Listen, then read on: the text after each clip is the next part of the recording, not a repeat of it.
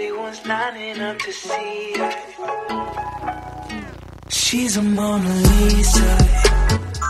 Everyone's lining up to see. Hi! Welcome to my channel, and for this video, ang gagawin natin ay isa lip review sa mga lip mattes ng Bridget House PH. If hindi nyo pa kami na-follow, follow us now. Ayan yung link. And nilalagay ko rin sa description box yung link ng Bridget House. Meron tayong isa-swatch na 10 shades.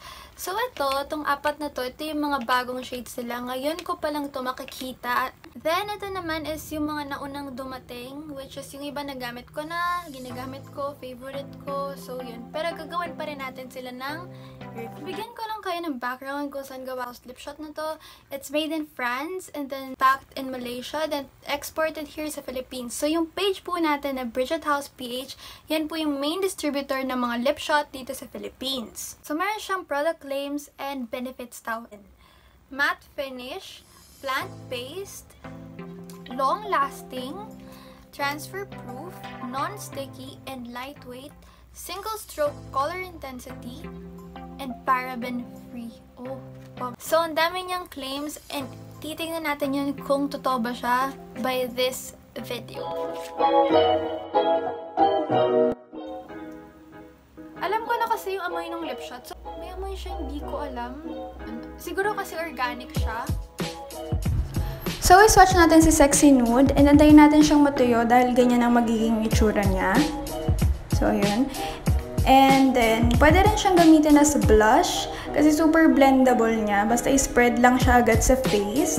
Super smooth and easy apply sa lips. Kahit yung baba lang yung lagyan mo. Basta pag nag-dry, ang ganda na ng effect. Super tipid gamitin. Ako mahilig talaga ako sa nude. So, I love this color. Overall, sobrang gusto ko to. Next shade tayo. Fabulous. So, ayan yung packaging ng LIPSHOT.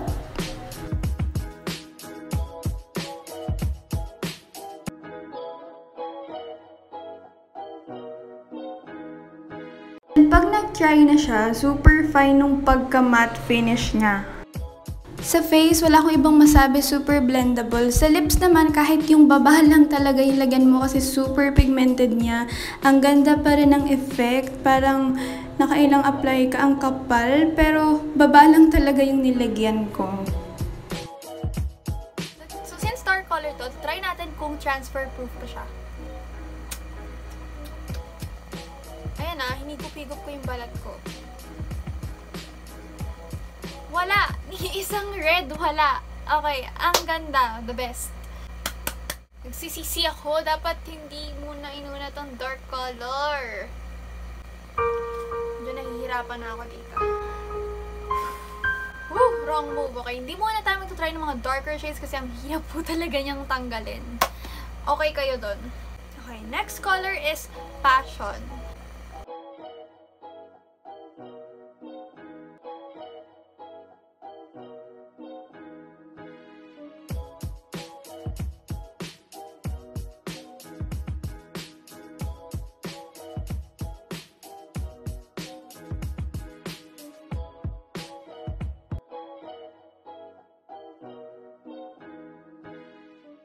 Next shade tayo. This one. Isa-swatch natin tong shade na to. And grabe, parang sobrang dami pero konti lang talaga yung kinuha ko. Pag nag-dry siya, mas maganda yung nagiging effect ng color. Gagamitin natin sa cheeks as blush. And yun. Sa lips naman, konti lang talaga ilalagay ko kasi baka mapakapal.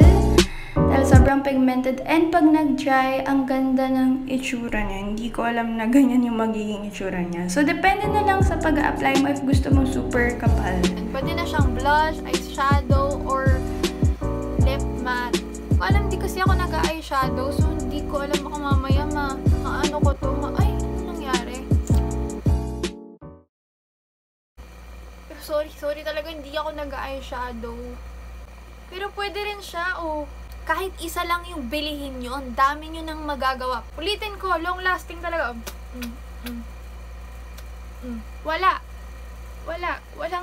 Walang lumipat. Anything, kaya nahihirapan ako. Next shade tayo.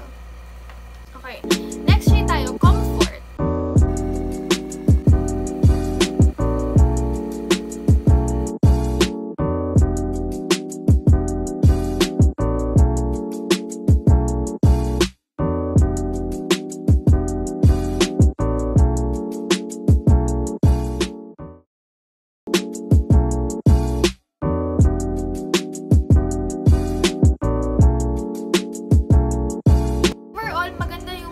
Maganda siya, wala akong ibang masabi, parang wala akong suot.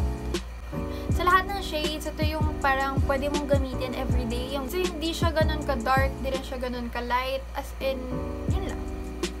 Maganda. So, lipat na tayo sa next shade. Ayun. So, oh, Pinky!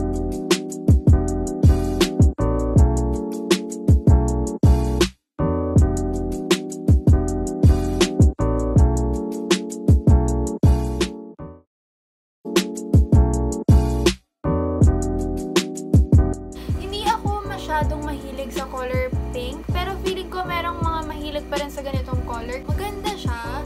Actually, ginamit ko to sa profile pic ko sa Facebook. Okay, so medyo nahihirapan na talaga ako habang patagal ng patagal. Ito is shade ng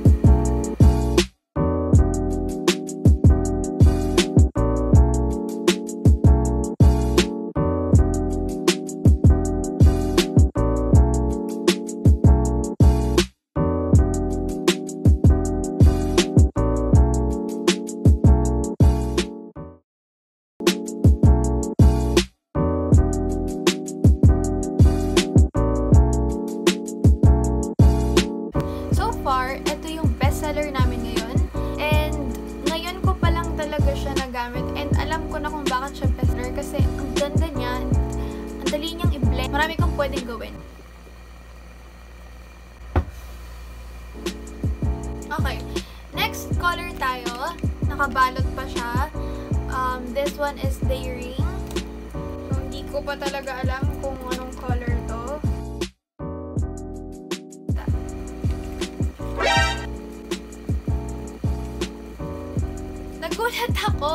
Nagulat ako kasi yung color nung sa box is ganyan. Tapos, ito yung lumabas. Girl, sobrang orange. Naalala ko si Seduce. Diba orange na to? So, ito si Daring. Di siya nagpapatalo. Ayan.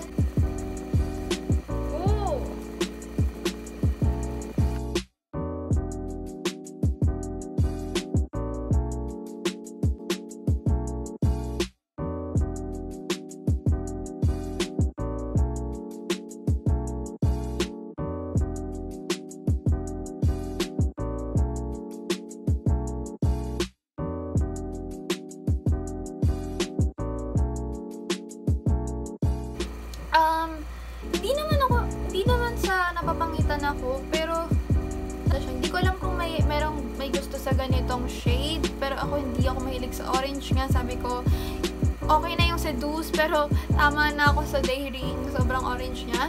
Pero kung gusto niya ng ganitong shade, maganda pa rin siya. Parang wala ka pa rin suot, kahit na parang ang heavy-heavy ng color. Yun lang, kung may improvement man dun kasi nagbago ata ng packaging, yung sticker, hindi na naman siya parang tugma. So, nag-expect ako na parang ganyan yung color niya. Pero sobrang tingkad nito, sis. Okay naman siya. Ngayon, ito na, kinakabahan na ako. This is the struggle. I'm gonna remove it. Napag-decidean ko na magpapahinga muna ako kasi kanina ko pa siya tinatanggal. Hindi ko matanggal. So, kakain muna ako.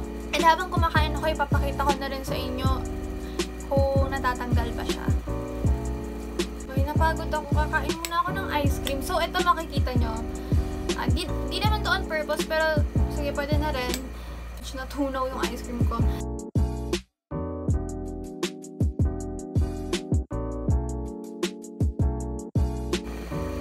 Ayun, hindi ako nag-iingat. Sinasayad ko talaga yung ice cream kasi gusto ko siyang matanggal. Tapos na akong kumain. Nasa bibig ko pa din tong orange na to.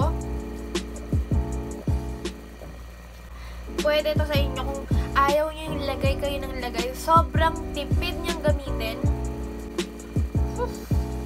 Shade tayo. Nude. Okay, masaya ako kasi light color siya. And yun. May napansin kayo, di ba? Napansin ko rin yun.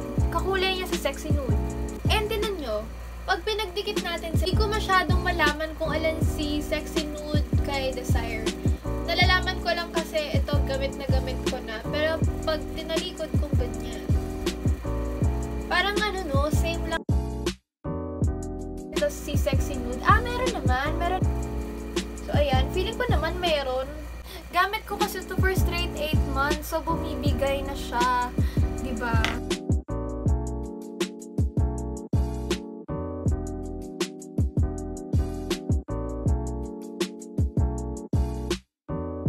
So, ayan siya.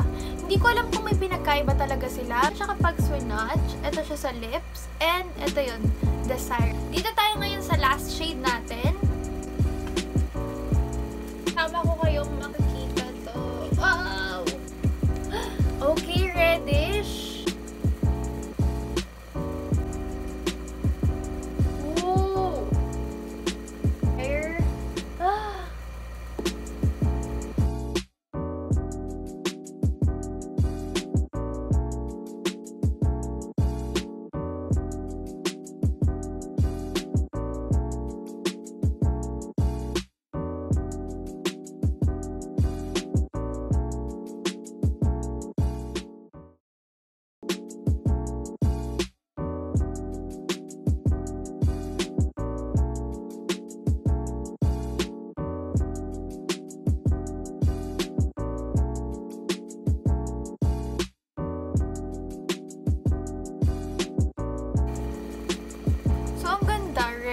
Well, hindi kasi ako mahilig sa red na color, pero okay siya sa mga mahilig sa...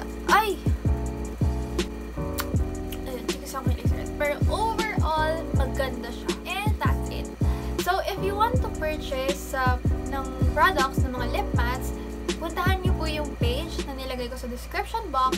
And, yun. Ngayon po is naka-sale kami, pero piling shades lang yung naka-sale.